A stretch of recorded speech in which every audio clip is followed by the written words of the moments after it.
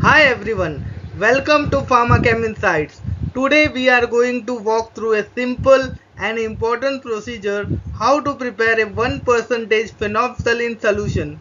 The solution is widely used as an acid-base indicator in titrations and other chemistry experiments. So let's get started. Following are the materials required to prepare 1% phenolphthalein solution.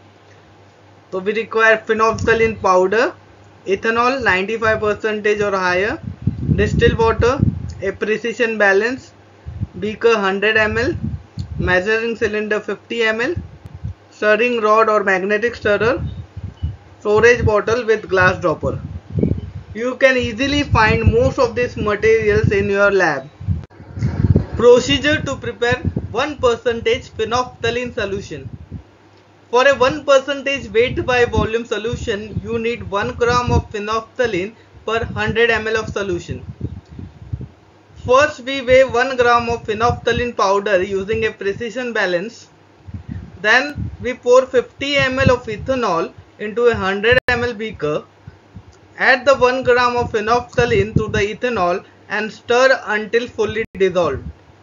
Slowly add distilled water to the beaker until the total volume reaches 100 ml.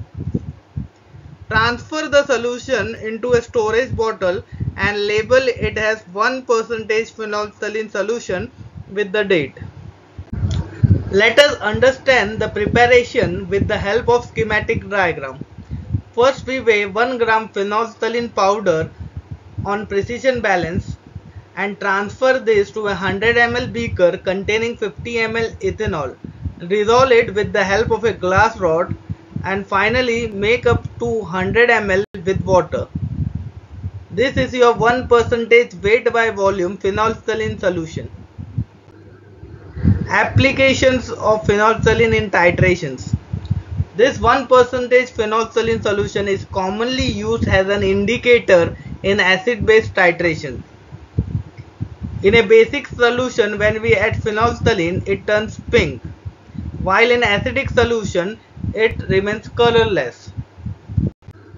So, in this video, we have seen how to prepare a 1% phenolphthalein solution. It's a quick and easy procedure, but incredibly useful in the lab.